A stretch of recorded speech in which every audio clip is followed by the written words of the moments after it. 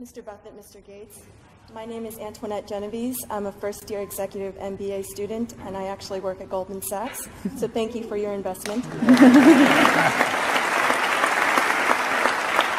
Why aren't you at work?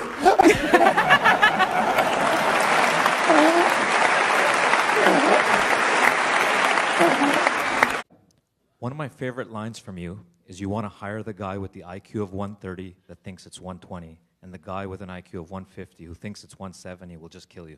You must be thinking about Elon Musk.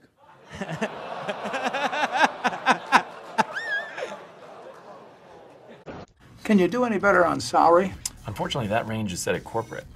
What about mileage when I use my car? I mean, gas ain't cheap, you know. We think that 25 cents a mile is pretty generous. How about 27? And when I make long-distance calls, will they be monitored, or is it on the honor system? But if you ever wondered what the billionaire next door keeps in his wallet, well, now's the time to ask. I won't show you everything. I guess I've got about maybe $600 in here. Here's a $50 bill from a bank we owned in Rockford, Illinois, and if you look at it, down at the bottom, it's signed by the fellow who ran the bank for me. They issued their own currency, so I carry that around for good luck. And here we have my McDonald's card, which lets me eat free at any McDonald's in Omaha for the rest of my life. So that's why the Buffett family has Christmas dinner at McDonald's. That explains a lot of things. Does anybody else have one of those cards? There's just a few of them. Bill Gates has one. His is good throughout the world, I guess. Mine is only good in Omaha, but I never leave Omaha, so mine's just as good as his is. Who doesn't have one? Well, I think President Clinton wanted one very badly, but I don't think he has one. I think he has to go to McDonald's with me.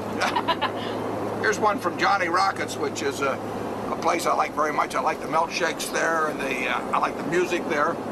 And this lets me take the 3 guests with me, actually.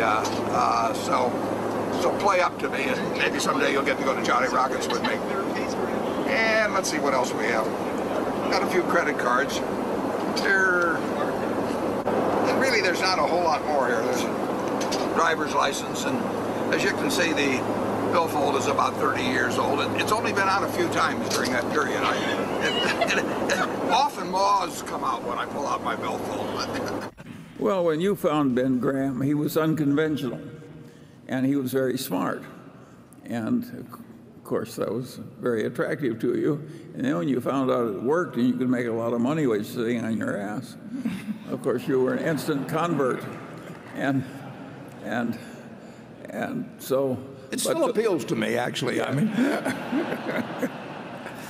So, Well, actually, Joe, I thought instead, you've always wanted a share of NetJets. I've got a NetJets tie here, and instead of giving you an 8, I'm going to take this. There's dozens of planes on this, and I'm going to give this to Becky to take back to you. Wow. You are now a major net. Here we go, Joe. Yeah, exactly. Here we are. thousands of jets, and I'm getting a tie. All right. Dozens of planes. Right. Dozens of planes on it. Warren, thank you very much for your time today. Thank you. We appreciate it, Thank guys. you. He would come to board meetings and bring with him 20 annual reports. And he would take me through these annual reports, saying, this is a good business, this is a cash-intensive business, this is a utility, this is why you should be interested in this. And I mean, it was like going to business school with him, and it was really wonderful because he was such a good teacher. Finally, he sent me the back of a Disney annual report, and there was a kid on it in a stroller, and he was like that. And he said, this is you after the 20th annual report. He had the patience to do this. I mean, not many people would have. They would have just taken one look at this idiot and gone the other way, but it really saved my life. 2 of the biggest investors sold their stock. And Warren told me, they were friends of his, and he said that they were going to sell. And this, I mean, I have to confess to you, and I know that nobody will tell anybody, that I thought it was the end, that I'd messed it up, and I burst into tears. You're not supposed to do that, but I did. And so we were talking many years afterwards about, and he said, don't be silly, Wall Street has never really appreciates.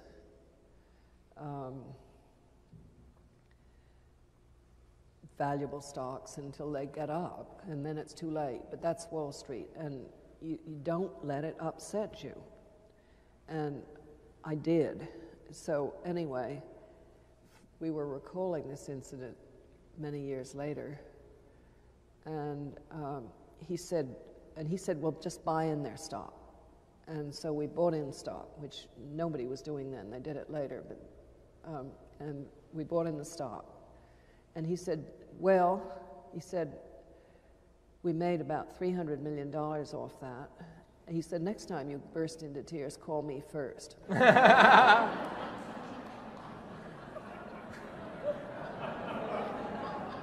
What do you think about Tesla? Its founder is bold and brilliant and swings for the fences. And of course, people like that get some remarkable results, and sometimes they get some quick failure. And I haven't the faintest idea how Elon Musk is going to turn out, but I think he's got a considerable chance of success and a considerable chance of failure. He seems to like it that way. You have gotten into the tech world with buying Apple. You have Mr. Gates there.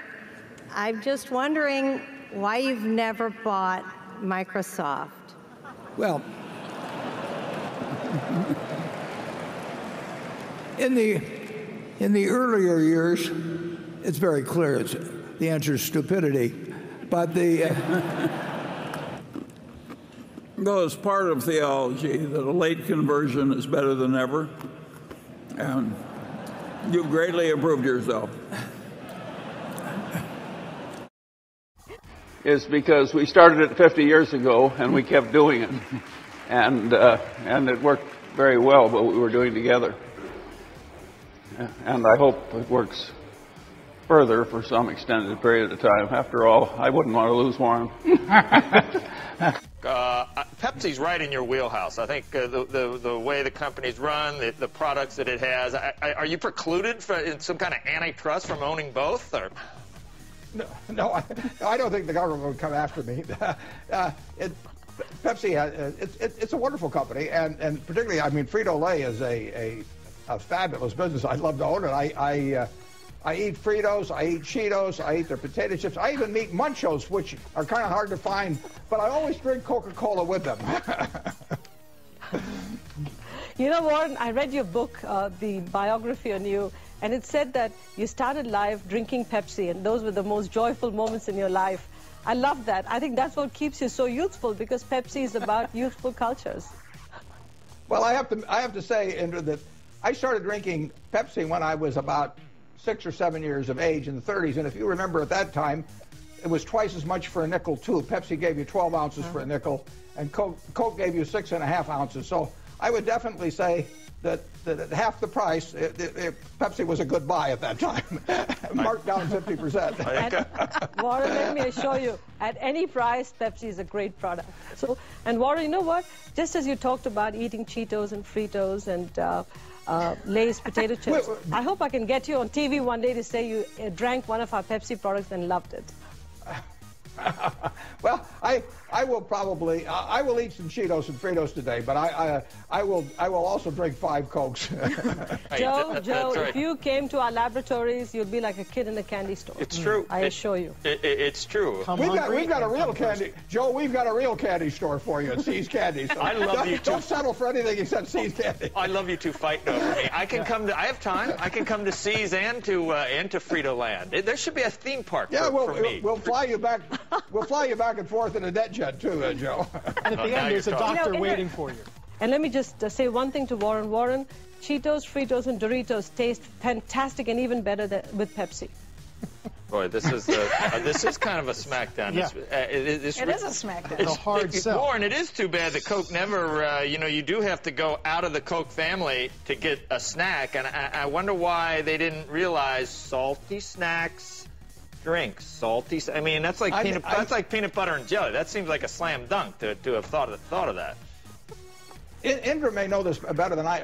My understanding is that Herman Lay went to Coke, I don't know, 40 years ago or so, and And if a deal had been made, he would have owned more stock than Mr. Woodruff, and Mr. Woodruff didn't like it. But I don't know whether that's an old wives' tale or not. Indra, do you know the answer on that? I think the answer is that PepsiCo's always been strategically much better than anybody else out there. Oh, I like it. All right, we got to go. Miss a lot of things. Charlie? Yeah, we have a wonderful system. If one of us is stupid in some area, so is the other. But I would never be as good as he was. And everywhere I looked, there was somebody like that. And there was all this folly out there, and I suddenly realized, if I just avoid all the folly, maybe I can get an advantage without having to be really good at anything. And I kept doing that all my life, and it worked so well. One of your other board members, Bill Gates, he's blogging now. Did you see he's got a blog out there, Gates Notes? You always say that you're a... I taught that guy everything he knows about computers and all that. I'm glad he's finally picked up on it. Warren has come out with his news about the prostate cancer. What was your reaction? Well, I regard it as a total non-event. I would bet a lot of money that I have more than he does. Do you think that Donald Trump is a good businessman? Because you certainly went after him on his business record. He had some major failures, and he was very good at licensing, and he was very good at things that involved promotion of his name. Actual operation of the businesses in the 1980s and 1990s, it left him essentially bankrupting multiple companies. But I would say he understands business, but his record has been better at licensing and than operations. Putting out his own capital. Yeah. Are you concerned about his ability to operate big businesses? Well, he isn't going to be operating a business. I don't have to worry about him running a business at all. He's the one that has to, that doesn't really, in my judgment, determine whether somebody makes a great president. Harry Truman went broke in a haberdashery store, near Kansas City or in Kansas City. I mean, he wasn't much of a businessman. He turned out to be a terrific president. Part of the Berkshire secret is that when there's nothing to do, Warren is very good at doing nothing. Understands. It will come to a bad ending. Charlie? Well, I like cryptocurrencies a lot less than you do. And so, to me, it's just dementia. And I think the people who are professional traders that go into trading cryptocurrencies, it's just disgusting. It's like somebody else is trading turds and you decide I can't be left out.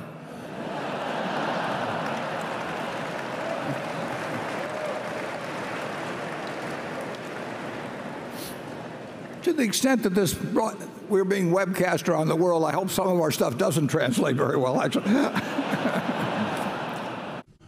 I think gold is a great thing to sew into your garments if you're a Jewish family in Vienna in 1939, but I think civilized people don't buy gold. They invest in productive businesses. My dad was a Republican congressman, and he thought if the Democrats won that there would never be another election. I mean, all my life I've heard all these terrible things are going to happen. If you went back far enough, you would find a lot of sin. My favorite saying was about Jay Gould and Russell Sage. And you remember that era, and they said of those two in Congress, when they're talking, they're lying, and when they're quiet, they're stealing. When I was at the University of Nebraska, one day I was reading the Daily Nebraskan, and it said in room 300 or something, at 3 o'clock there will be this panel of 3 professors here at the university, and they're going to award the Nathan Gold Scholarship. I don't know whether you still have that around. And at the time, it said it would give you $500 to go to the graduate school of your choice. I don't know whether it's changed in amount, but that was it. So I read this, and I went there to this room at 3 o'clock that day, or whatever it was, and I walked in the room, and there were the professors, and I was the only student that showed up. I mean, it really got to them. I mean, they were stuck. They kept waiting and looking at their watch and hoping there'd be more candidates, but no one came in. So I won $500 by default, and those are usually my biggest triumphs when nobody else shows up. Years ago, one of our local investment counseling shops, a very big one. They were looking for a way to get an advantage over other investment counseling shops. And they reasoned as follows. We've got all these brilliant young people from Wharton and Harvard and so forth, and they work so hard trying to understand business and market trends and everything else. And if we just ask each one of our most brilliant men for their single best idea, then created a formula with this collection of best ideas, we would outperform averages by a big amount. And that seemed plausible to them because they were ill-educated. That's what happens when you go to Harvard and Wharton. And so they tried it out, and of course it failed utterly. So they tried it again, and it failed utterly, and they tried it a third time, and it also failed. Now, at a place like Berkshire Hathaway, we've done better than average. Why has that happened? And the answer is pretty simple. We tried to do less. We never had the illusion we could just hire a bunch of bright young people and they would know more than anybody about canned soup and aerospace and utilities and so on and so on and so on. We never had that dream. We never thought we could get really useful information on all subjects, like Jen Kramer tends to have. And Elon says a conventional moat is quaint, and that's true of a puddle of water. And he says that the best moat would be to have a big competitive position, and that is also right. You know, it's ridiculous.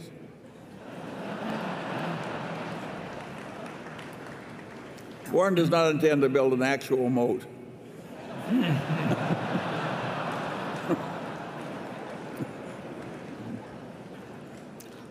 Even though they're quaint. Yeah. A lot of social scientists have a weird mania where they twist everything into whatever little concept they started with.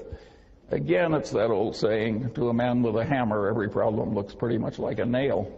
And when I'm right. Of course, I actually plan to keep managing Berkshire after I die. You have to understand that. I have given all the managers Ouija boards, you know, and I've got these dark rooms they're going to go into, and I'll be there. Mrs. B at the Nebraska Furniture Mart worked till 103 at Berkshire, and she's sort of our example. And then she took off from work, and she died the next year. So it's very dangerous to quit as early as that. That does not mean we approve of every buyback at all, though. I mean, we've seen No. I think some people just buy it to keep the stock up, and that, of course, is insane and immoral. But apart from that, it's fine. There are a lot of rich people out there, Mr. Buffett, who have the will, who have the intent to give money. Right. But somewhere they fall short of taking the final plunge. What would be your message to them? Well, my message to them, if they found some way to take it with them, I wish they'd tell me the secret, but the stocks aren't as cheap as they've been most of the time. Yeah, it was shooting fish in a barrel in late 2008 and 2009, and stocks have been steadily going up, pretty steadily going up now for, well, March of 2009 was the low, early in March. So it's 8+ years. Stocks aren't going to earn much more. They're not going to earn more just because you pay more for them. $100 billion is a lot of money. I used to think so.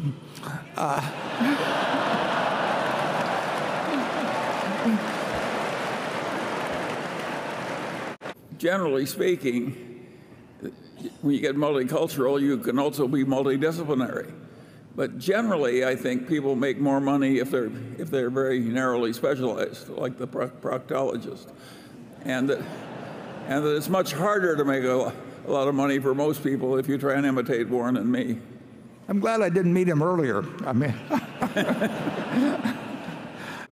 Warren Buffett keeps screaming to be taxed more. Yeah, well, he should just write a check and shut up. Really, and just contribute, okay? I mean, you know, the fact of the matter is that I'm tired of hearing about it.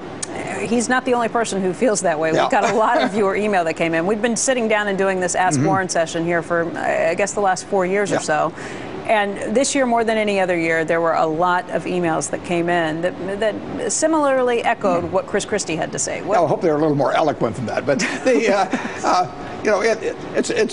it's sort of a touching response to a $1.2 trillion deficit, isn't it? That somehow the American people will just all send in checks and take care of it. That was first fellow to come up with that was Senator McConnell, and I really.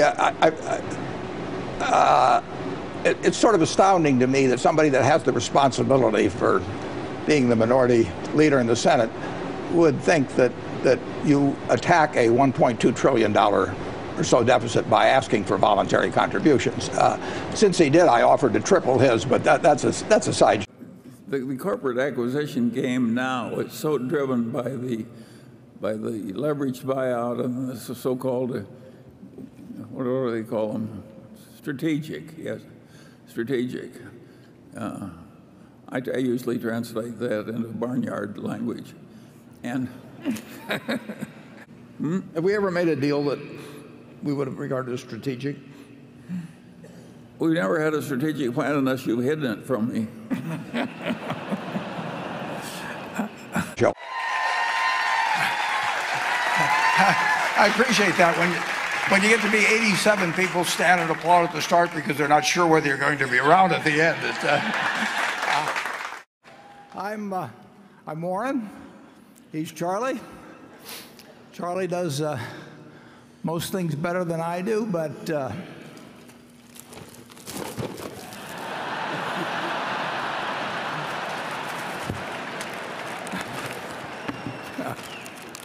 one's a little tough. Charlie, maybe you can chew on that a while. Okay. Have you considered overnight Elon Musk getting into the candy business as he suggested he might do on Twitter? I didn't hear that. It sounds like wiseassery. I can't criticize anybody else for wiseassery. And this man has this wonderful horse.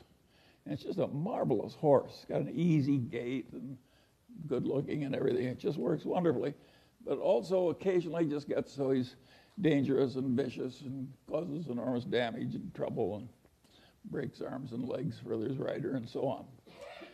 And he goes to the vet and say, what can I do about this horse? And the vet says, that's a very easy problem and I'm glad to help you.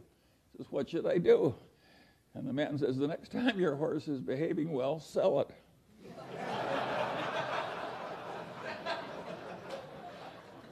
Well, think of how immoral that is. And haven't I just described what private equity has to do? When private equity has to sell something that's really troublesome, they hire an investment banker. And what does the investment banker do? He makes a projection. You can't, I have never seen such expertise in my whole life as is created in making projections in investment banking. There is no business so lousy it can't get a wonderful projection.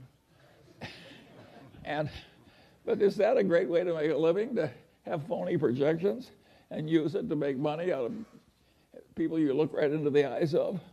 I would say no. Is related to the precision acquisition. So whatever you see, you can add about 400 million. That, in my view, is not an economic expense, but the accountants would argue otherwise. But it's our money, so we'll take my view. It sort of reminds me of, was it Tony O'Reilly remarked one time about the responsibility of a CEO, that the very first job of the CEO was to search through his organization and find that person who had the initiative and the brains, the determination, all of the qualities to be his logical successor, and then fire the guy. Yeah. We have a very peculiar place where Warren's contact with the various people elsewhere in the organization largely depends on what they want, not what he wants.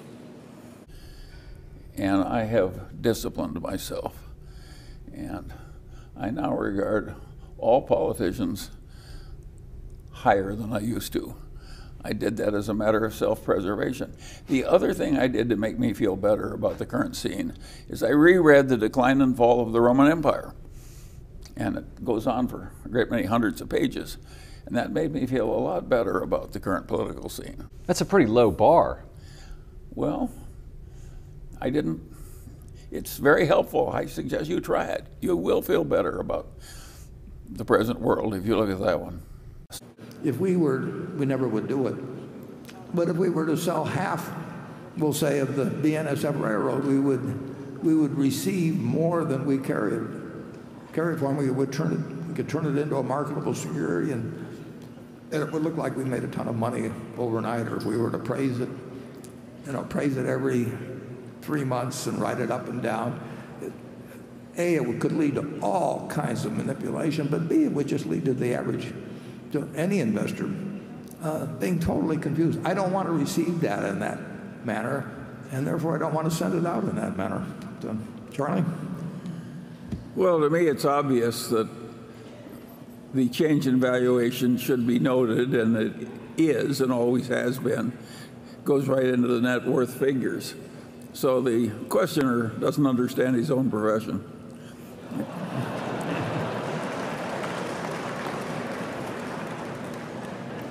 I'm not supposed to talk that way, but it slips out once in a while.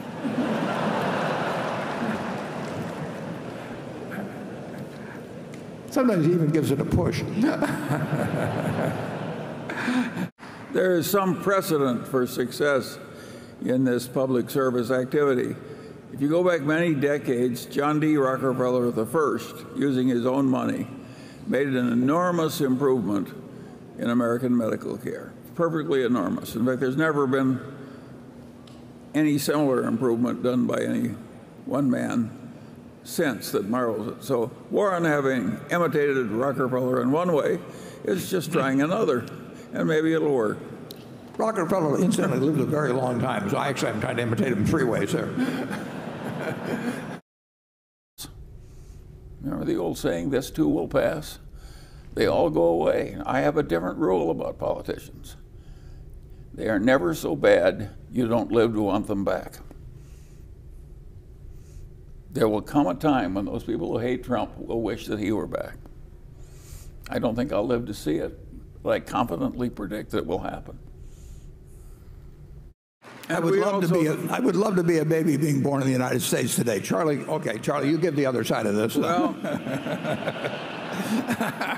there's a tendency to think that our present politicians are much worse than any we had in the past.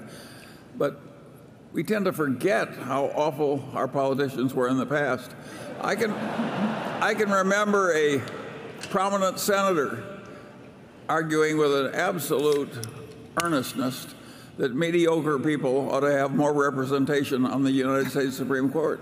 Yeah, he came from Nebraska, incidentally. He did, he came from Nebraska. I always liked the story of P.J. O'Rourke, who said, you know, he says, the last communist dictator of Albania was a pure communist. And he finally threw out the Russian embassy because they'd lost the pure faith. And then he kicked out the Chinese communists because they'd lost the pure faith. And he said, finally, he was only comfortable with 2 places in the world. One was the communist dictator of North Korea, and the other was the English department at Yale.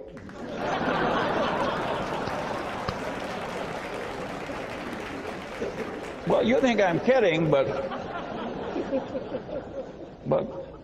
there is a lot of extreme craziness in some of the liberal arts, and they select people who share their craziness. We have over 150,000 people now working for Berkshire Hathaway in dozens of companies throughout this country primarily, and even abroad a little bit.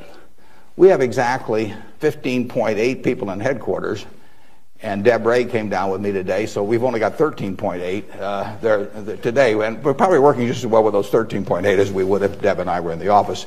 But I'm researching what makes partnerships successful, such as you and Warren, and in particular, I'm researching personality psychology. I was wondering what your thoughts are on that, if you have any. Thank you. Well, yes, I'll tell you what makes a partnership successful. Two talented people working well together. Of course, that works better.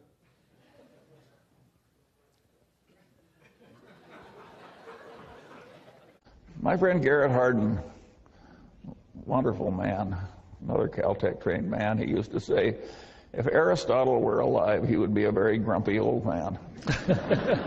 Because he would have seen the same damn mistakes made over and over and over again. And that may be some of the problem with me. And in terms of humility, I've frequently said that when they passed that out, I didn't get my full share. And that was a serious problem when I was young. And I only cured it partly by becoming very rich. And generous. It takes both to overcome a defect like that. So the young people in the room, don't copy this if you're not willing to pay the price. There are a lot of rich people out there, Mr. Buffett, who have the will, who have the intent to give money. Right. But somewhere they fall short of taking the final plunge. What would be your message to them? Well, I can't give you a formulaic approach because I don't use one. And I just mix all the factors, and if the gap between value and price is not attractive, I go on to something else.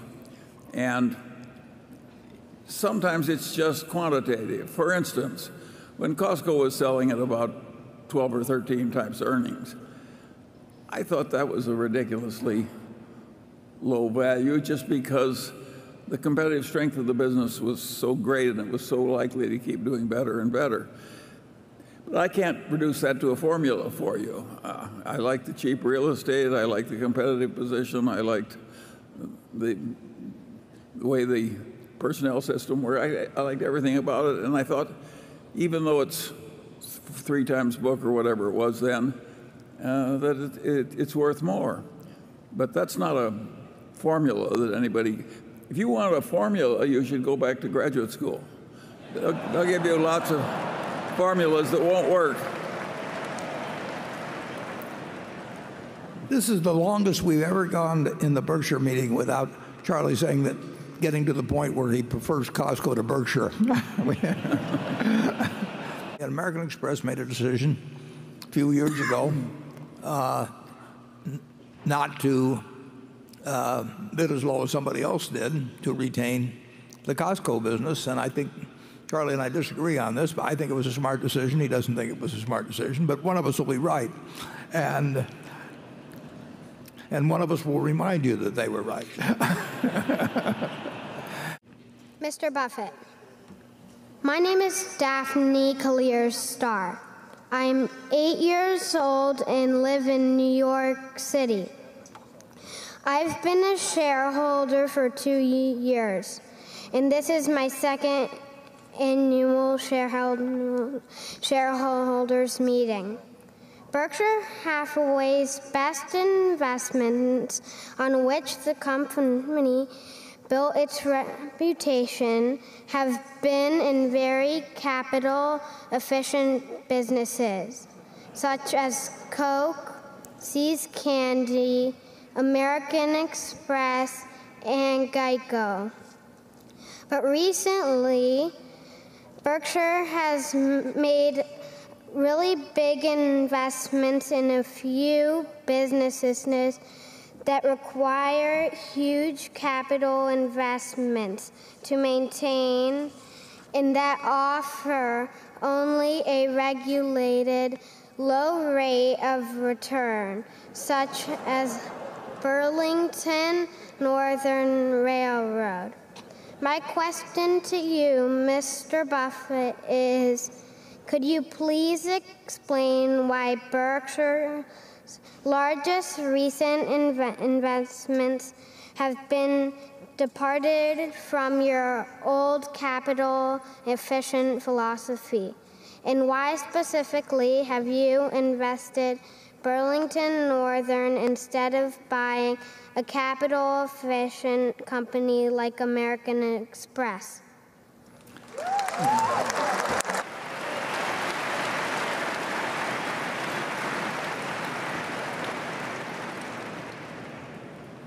You're killing me, Daphne.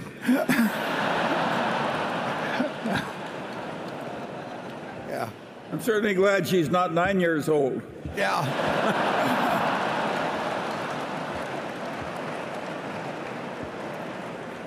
I'm just sitting here thinking which of the 6 panelists we're going to bump next year and put you in.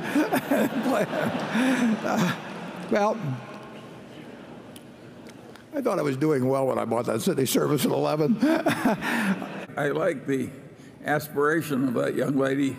She basically wants a royalty on the other fellow's sales. And of course, that's a very good model. And if everybody could do that, why, nobody would do anything else. You definitely have a job in our capital allocation department. Charlie? Yeah, it's a wonderful business because it's so difficult to do that competitors don't want to try it. When I lived in Omaha, there was a man who lived in great prosperity and almost no work, and his business was gathering up and rendering dead horses, and he never had any competitors. He used to come up to the Omaha Club and start drinking about 11 in the morning. It was not a difficult business, but nobody ever crowded him with new competition. And very few people want to distribute zillions of electronic parts that are worth a nickel each. It's very complicated. And of course, that business is terribly good at it, and it keeps getting more and more of the same. So you're right, it's a huge growth business, which is sort of the electronic equivalent of gathering up and rendering dead horses. Charlie made a profession of studying businesses where the owners could sit around and drink all day and have them. he thought that was where we ought to be competing, but or buying. My theory, Warren, is if it can't stand a little mismanagement, it's no business. Yeah, and we're testing that sometimes. I finally figured out why the teachers of corporate finance often teach a lot of stuff that's wrong. When I had some eye troubles very early in life, I consulted a very famous eye doctor, and I realized that his place of business was doing a totally obsolete cataract operation. They were still cutting with a knife after better procedures had been invented. And I said, why are you in a great medical school performing absolute obsolete operations? He said, Charlie, it's such a wonderful operation to teach. Well, that's what happens in corporate finance. They get these formulas, and it's a fine teaching experience. You give them a formula, you present the problem, they use the formula. You get a real feeling of worthwhile activity. There's only one trouble, it's all balderdash. Yeah, whenever you hear a theory described as elegant, watch out. Right. This is one. What's a good indicator of when to sell in an emerging market? Well, if you know the business well, and you think the business has a wonderful future, it's better to be very slow about selling. I mean, if you're in a wonderful business, if you're in a wonderful marriage, you don't want to think too much about changing partners. Absolutely not. Good morning. My name is Matthew Peterson. Because why shouldn't you be happy in spite of the fact that the civilization wasn't quite as easy as it was for my generation? And now beyond that, when it gets more difficult, how should you do it? Well, the answer is because it's going to be very difficult, you should work at it. And if all that gets you is 6% for a lifetime of work instead of 5%, you should be cheerful about it. If you want to hit it out of the park easily, you should talk to Jim Cramer. I'm impressed when machines beat Go or something of the sort, or even win the chess or whatever it may be. I don't really think they bring much to the table in terms of capital allocation or investing. And then I may be missing something entirely. You know, maybe I'm just blind to what's out there. You're missing a lot of very remunerative fee-earning twaddle. Yeah, well. And I see an artificial speculative medium that people are buying just because they think they can sell to somebody else at a higher price, even though it inherently has no intrinsic value. And so I regard the whole business as antisocial, stupid, immoral. Immoral? Yes, Why immoral. is that? Why? Why would you trade? Suppose you could make a lot of money trading freshly harvested baby brains. How many people of our age quickly mastered Google? I've been to Google headquarters. They look to me like it looks like a kindergarten.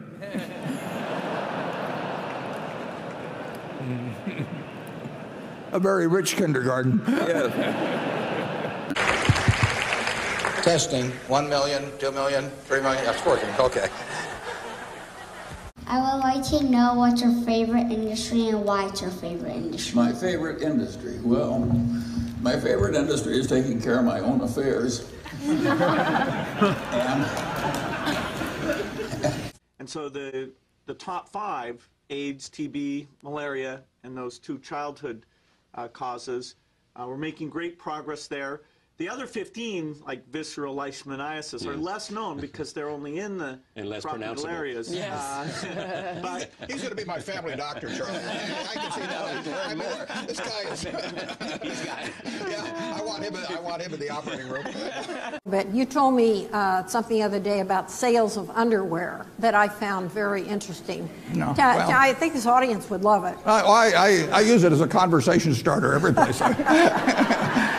Yeah, some years ago, my partner, Charles Munger, is 6 years older, and I said, you know, Warren, he said, we got to start getting into women's underwear. It was now or never, you know, so we bought Fruit of the Loom. I mean, it was the only alternative we had. And now, if I move out to Palm Springs or something like that, I may have great neighbors, too. I'll probably never know them. I mean, in my zip code, there are over 100 shareholders of Berkshire Hathaway, you know. I'm with friends as long as the stock's up anyway. But I mean, probably going to take you to dinner. When you've got 100 shareholders in your zip code, I mean, when you go out trick-or-treating, you do all right. I mean. That's good. The ideal way to run a headquarters is to have one man, preferably over 80, sitting in an office by himself. Anything else is pure frippery. You mentioned Charlie Munger. Yeah. You called him up and said, I'm thinking about doing this. What was his reaction? He says you finally had a good idea. I've been waiting for that for years. Did he really? Yeah, you made your first bet, your first official bet of your life, because I think what you do normally is not betting. It's informed decision making. So tell us about Nebraska. Who were they playing? They were playing Fresno State. And, yeah, normally I like to be the house. Yeah, but... Well, Warren's going to turn 80 in August. Happy birthday in advance. Thank you. Charlie. Maybe the only time to give it to me. Today, this very day, in Central Park, went for a walk because it's just such a sunny, spectacular day. And I was stopping just at the little lake there, and a couple walked by. And I'm not making this up. And the woman said to the man, "That Warren Buffett is so cute." Like a summer's day, the sunny heat, a woman says to her husband, "Warren Buffett's cute." I'm thinking, he's smart, he's wise, he's funny. What's the cute thing? And, you know, I know that people, you know, with billions of dollars are supposed to become much more attractive, but he's given all his away. What's a rock star to do? Must be out of my mind to try and follow that. You made a great choice in picking Bono to introduce me, but if you don't mind, next time, Get that lady in Central Park to go.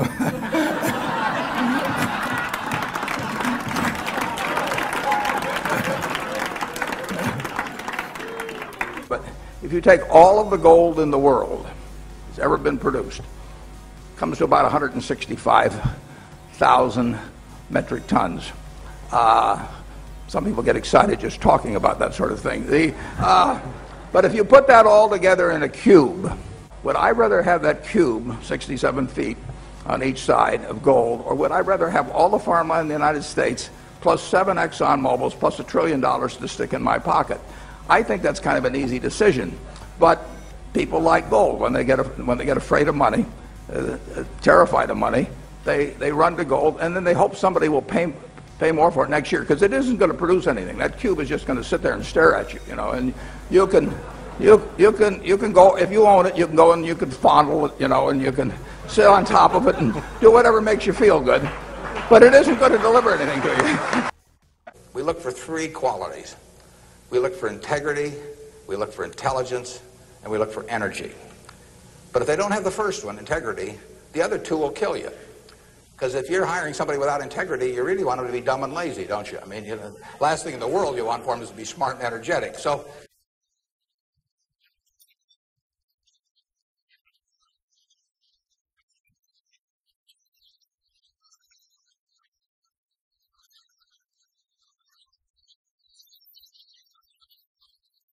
Don't you think that it's the right of the board members to be able to say, Warren, why are you buying ConocoPhillips when oil is $147 a barrel? I wish he had. The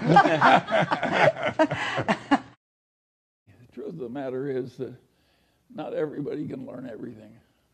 Some people are way the hell better. And of course, no matter how hard you try, there's always some guy that achieves more, some guy or gal.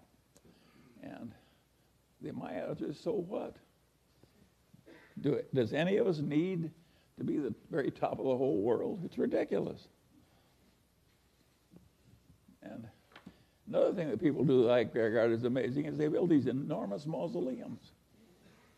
I think they figure they want people to walk by that mausoleum and say, gosh, I wish I were in there.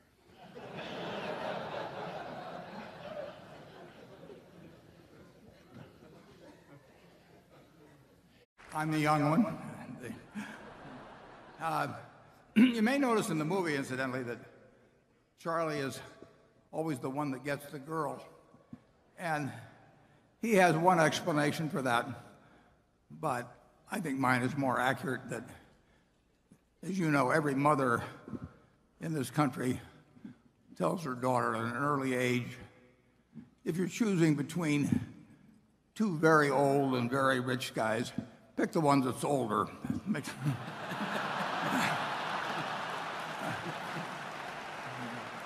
The best business we had was the pinball machine business, which was the Wilson coin-operated machine company, and that was named after the high school my partner and I went to. We had our machines in barber shops, and the barbers always wanted to put us in machines with flippers, which were just coming in.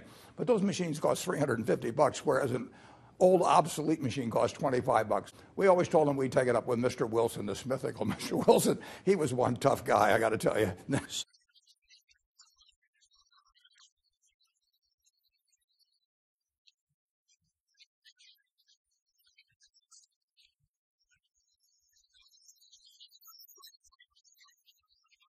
You know, when I was 16, I was only thinking about 2 things, cars and girls. You know, I wasn't very good with girls, so it kind of narrowed it down a little bit. But although if you had the right car, it helped with girls, too. That's true.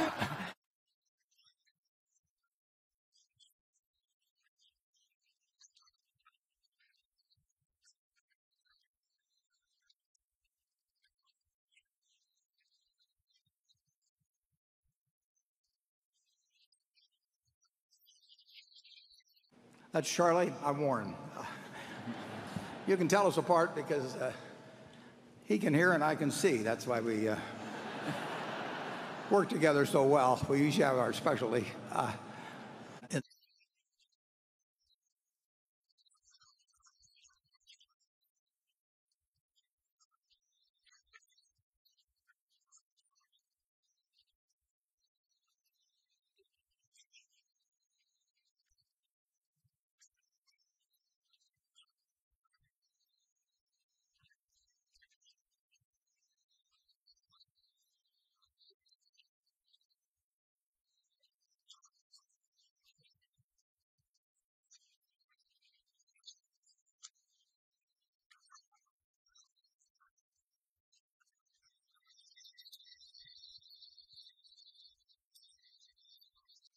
Had lunch here earlier today. It was very good and it wasn't that expensive, and I quite enjoyed it. A lot cheaper than New York and Washington. A lot. That's why I buy people lunch here, and then they can buy me the lunch in New York. Oh, it's a good deal.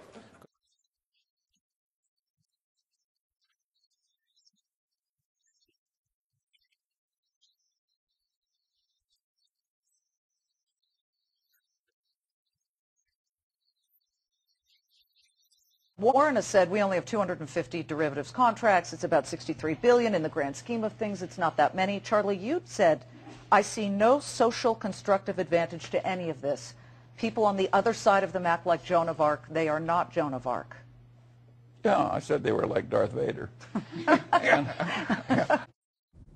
Long term, I'm a little less afraid of the crazies in the Republican Party than I am of the crazies in the Democratic Party. Why is that? Because they're not going to win. Then nobody's going to take significant rights away from women or eliminate the ability of women to get abortions. None of that can possibly happen. So these crazies are not going to succeed. But conversely? The Democrats might succeed in some of the crazy things they want to do. And what would happen then? Well, it wouldn't be good. We had a survival war for the economy going on. How does this work for, so all of us, so it's 2008, the world is melting down.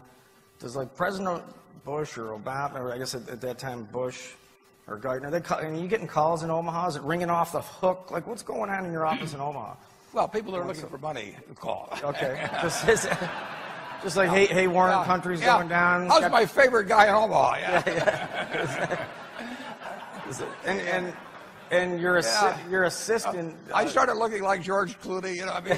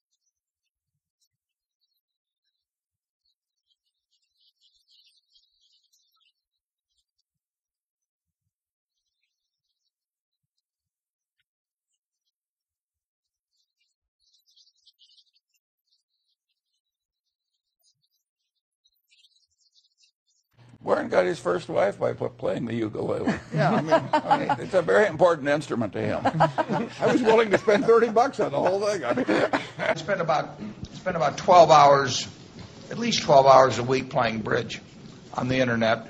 I play on something called OK Bridge most of the time. My name is T-Bone. But these guys think like young whippersnappers who are at the height of their game. Absolutely. Staying around them invigorates me, helps me learn new things. I love their youthful attitude. Well, we have a lot of fun. I like your attitude, Bill, and I'll be very happy when you're gone. I'm happy when you're gone.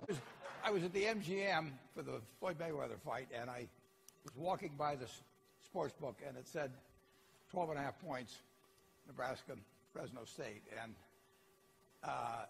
I like to buy mispriced things, and when I made the bet, there a bunch of guys came over, and you remember that movie where Meg Ryan says, "I'll have what she's having," Well, I do remember that. Yeah, well, it wasn't quite as much fun as that, but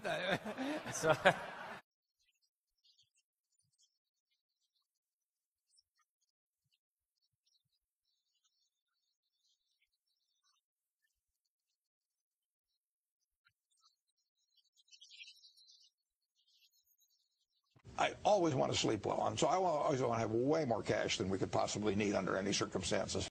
If you call me tomorrow with some deal that requires more money than we have available, that would leave me with cash below a comfort level, I've got two choices: to say no to you, or to sell something. And that may depend on the circumstances and whether I think I can get those sold and all of that. But I am not going to leave Berkshire ever uncomfortable in respect to cash. Now, we had $24 billion a year, and as you may know, and the truth is, even though I say $10 billion is the minimum, I don't want to get close to that. I don't ever want to depend on the kindness of strangers or for that matter, the kindness of banks.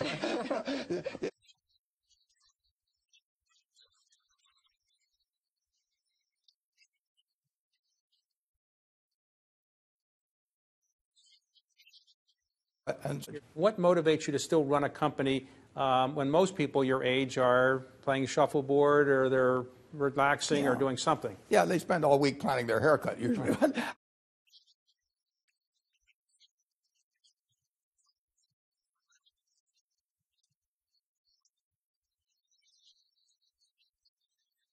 If you had your way, Charlie, would you eventually get rid of all derivatives on Oh, if Berkshire's I'd book? been running the world, we wouldn't have had them.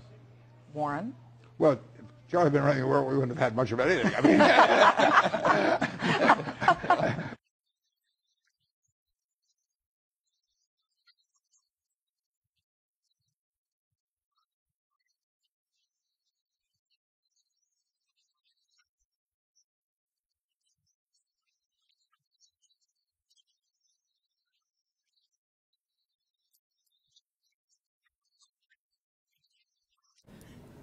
This award makes me feel a little like Jack Benny. The younger ones won't remember him, but he was given an award in Hollywood many, many years ago. And he said, well, I don't deserve this award, but he said, but I have arthritis and I don't deserve that either. So, well,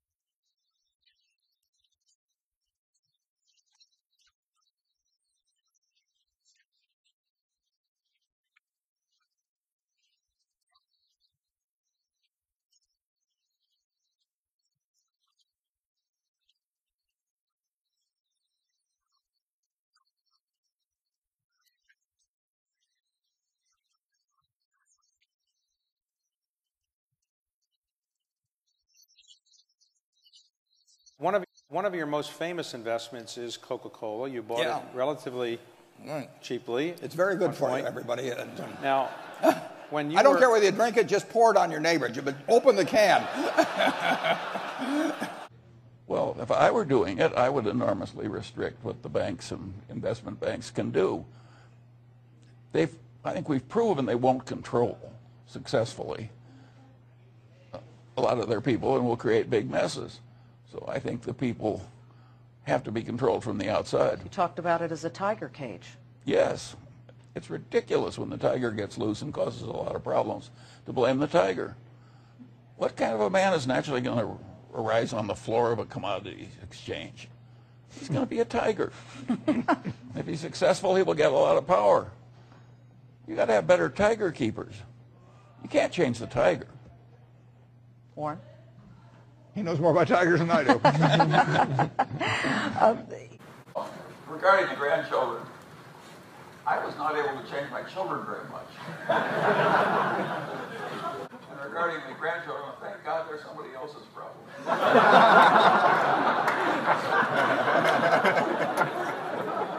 I've served my time. We call on people that have $1 billion or more, at least Steve tells us they do, and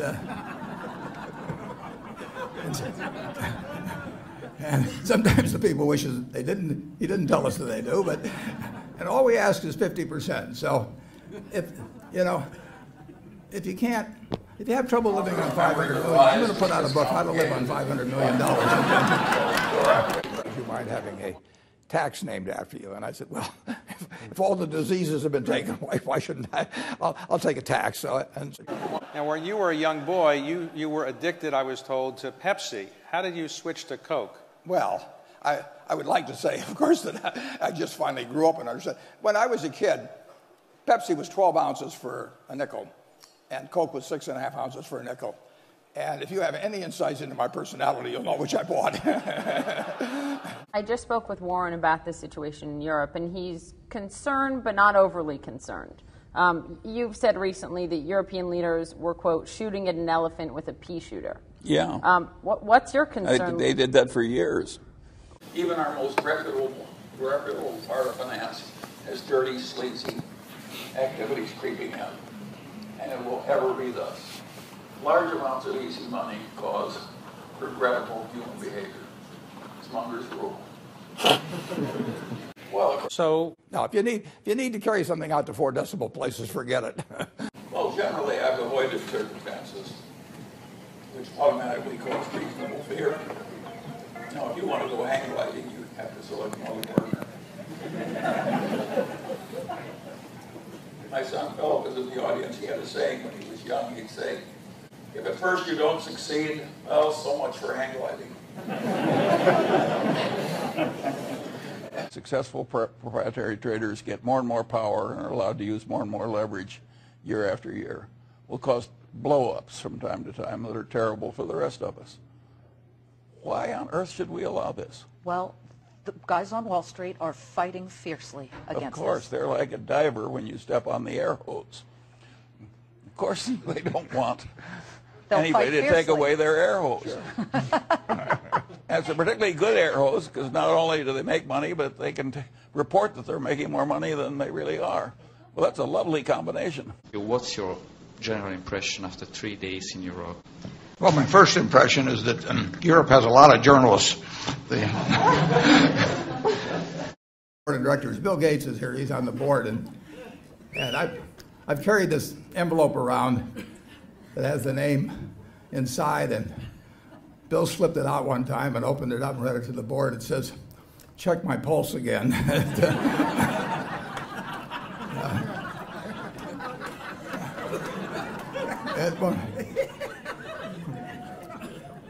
I bought the board all Ouija boards and to stay in contact with me too. Of course.